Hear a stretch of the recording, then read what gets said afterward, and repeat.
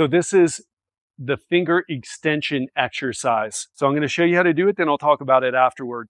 It's pretty simple. You just put this on, keep your arm straight. You can keep your arm to your side, and you just open your hand.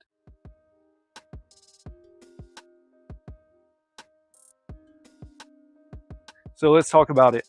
This is what it looks like. And it's basically a rubber band with loops so that you can put each of your fingers and your thumb in it. And it works the muscles that extend your fingers. You also feel it in your wrist, but you're not extending your wrist. This is really to work on the fingers. This is something that you might do in physical therapy, but it's a good thing to do if you have any issues in your hands at all, like I do from Brazilian Jiu-Jitsu.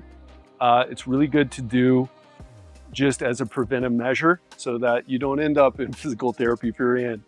So you can get different resistance bands.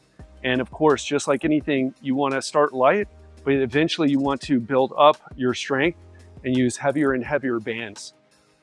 And again, this is going to work the extensors, so the muscles that open your hand and your thumb. So it's a really good exercise.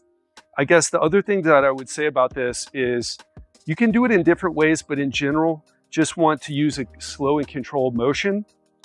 Not super slow or anything, but just under control. You want to make sure you use a full range of motion.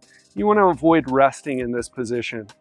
You want to keep the tension on your muscles, just like in any other exercise, right? You don't rest too much when you're doing bicep curls.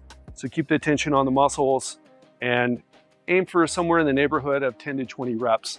And again, as you get stronger, use heavier bands. Give it a try.